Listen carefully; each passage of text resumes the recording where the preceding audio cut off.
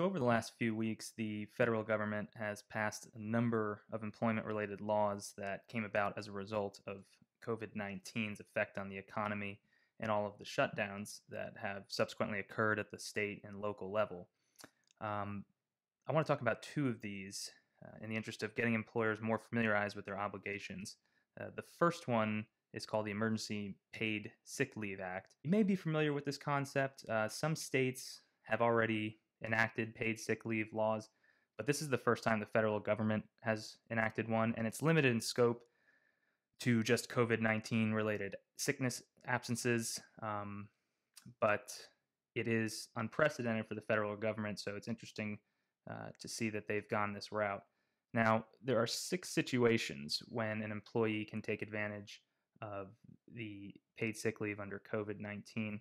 And also, just as a reminder, this applies only to employers who have 500 or less employees. And there are also situations where, if it's a particularly small employer, maybe 50 or less employees, and providing this sort of paid sick leave would jeopardize the business operations of the company, they're exempted from having to comply with this paid sick leave act. Nevertheless, for most of the employers, they're going to have to, that are 500 or less, they're going to have to comply. And there are 6 situations when it would apply. First is when your employee is subject to a federal, state, or local quarantine or isolation order related to COVID-19. And at this moment, that is nearly everybody. So that encompasses a lot of potential employees. And so if your employee is unable to come to work or unable to telework as a result of a quarantine order, they are very likely eligible for this paid sick leave.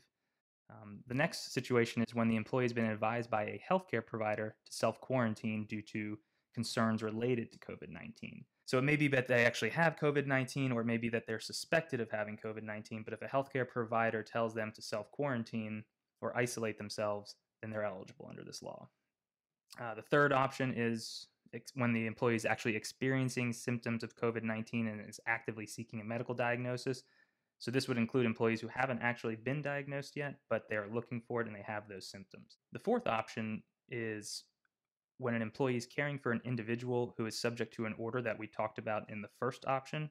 So when they have a quarantine, and maybe the quarantine isn't affecting your employee, but it's affecting a member of the person's family who they're caring for, then they also get to take advantage of the Employee Paid Sick Leave Act.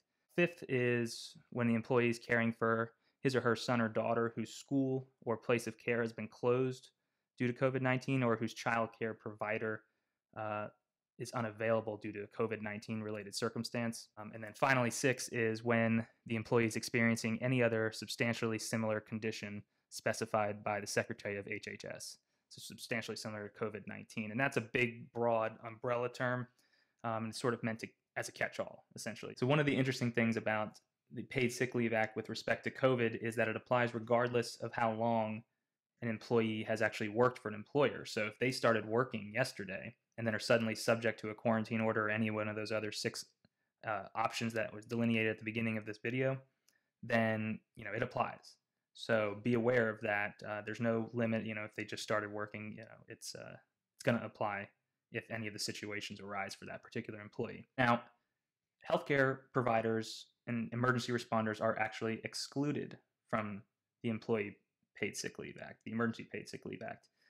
It's a little counterintuitive, but the legislation and then the implementing regulations state very clearly that healthcare providers are not subject to the Paid Sick Leave Act. It doesn't mean that an employer can not give the option and pay out the paid sick leave to healthcare providers, but they're not required to under the Emergency Paid Sick Leave Act, and they won't get a penalty for not doing so. And then finally, one really important thing to remember as an employer and an employee, if the employer shuts down operations because of COVID, or there is just simply no work for the employee, then they are not eligible for paid sick leave.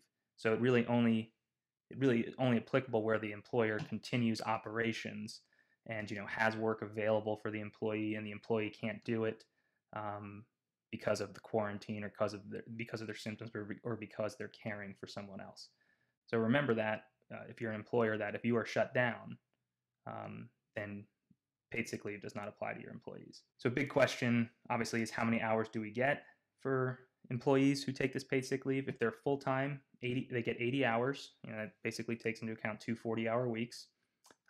If you're part-time, you get the average of the hours you typically perform in a week over a 2-week period. So if you typically do 15 hours a week as a part-time employee, then you're entitled to 30 hours of paid sick leave under the Act.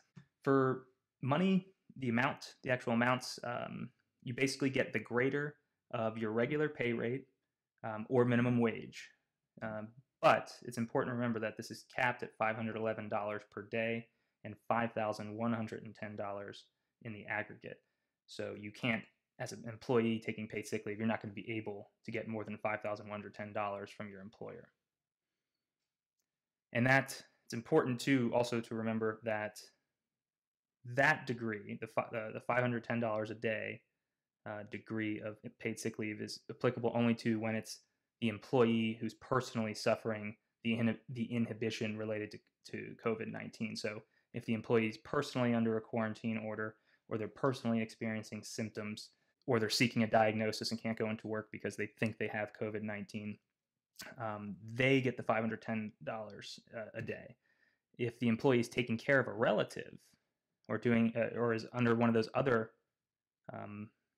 sort of secondary reasons for getting paid sick leave that doesn't necessarily apply to them personally, but they're taking care of someone who's affected by COVID-19, then the max they can get per day is $200 per day, and I believe it's $2,000 in the aggregate. Yeah, $2,000 in the aggregate. So remember that there are different tiers depending on the type of leave being taken.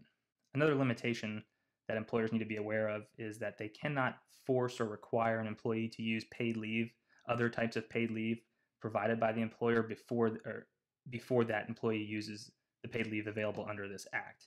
So if they have vacation time, or if the employer has its own paid sick leave policy, the employee cannot be forced to take that leave first and then take the paid sick leave from this act.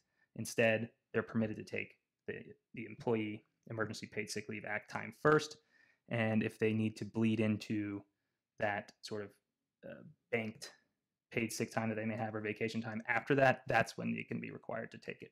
Now, the penalties for the employers here, if they fail to properly or adequately provide the sick leave, or if they don't pay the right amount to the employee, they're the same penalties that they're subject to under the FLSA, so civil fines, things like that.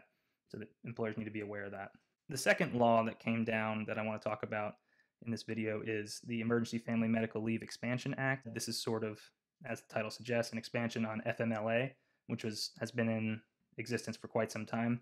This basically requires employers to provide expanded paid family and medical leave to eligible employees who are unable to work because that employee is caring for his or her son or daughter whose school or place of care is closed due to COVID-19. Or the employee that you have, maybe they have a child care provider typically come in and take care of the child while they're at work, but maybe that child care provider is subject to a quarantine order or has come down with symptoms of COVID themselves and can no longer come in to take care of the child. That's when this applies. So this is that, again, situation where the employee has to care for another individual who's being affected by COVID-19. They're not necessarily themselves affected. So the duration of the Emergency Family Medical Leave Expansion Act is actually 12 weeks. The first 2 are unpaid, and then the following 10 are paid out at 2/3 of the employee's rate of pay, or $200, and they're capped at $10,000 in the aggregate. Now, if your employee hasn't used any of his or her Emergency Paid Sick Leave Act time and then has to take time under this Family Medical Leave Expansion Act, instead of having those first 2 weeks be unpaid, they can actually use that paid sick leave time towards the first 2 weeks, and then they'll be able to have all 12 weeks paid out at the eligible rates. So be aware of that, and inform your employee as the situation or the case may be. And again, with the EFMLEA, that's a mouthful, but with this particular act, it's, again, healthcare providers are exempt. So if you have someone who fits that definition as an employee, they're not necessarily eligible for this.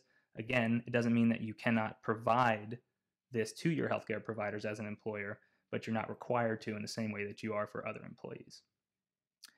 And that's the gist of it. That's the basics of these acts. I'm sure in the days and weeks ahead that these will be expanded upon and tweaked and better articulated and refined. But for now, that's, I think, gives you a good baseline of knowledge. And if there's any questions that you may have, feel free to contact us over at Taylor English. We've been looking into these things for a while, and we've got a great team that's ready to answer your questions. Thanks.